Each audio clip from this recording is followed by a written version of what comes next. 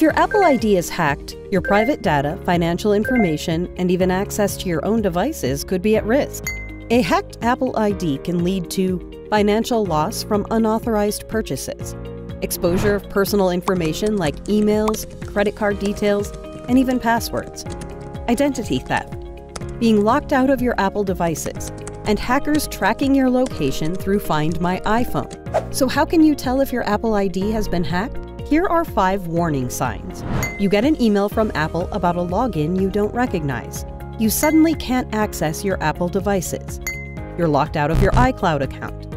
You receive notifications of account changes you didn't make. Or you notice unfamiliar charges from Apple on your bank statement.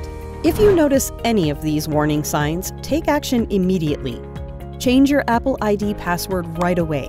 Make sure your new password is strong and unique, with at least 16 characters and a combination of uppercase and lowercase letters, numbers, and symbols.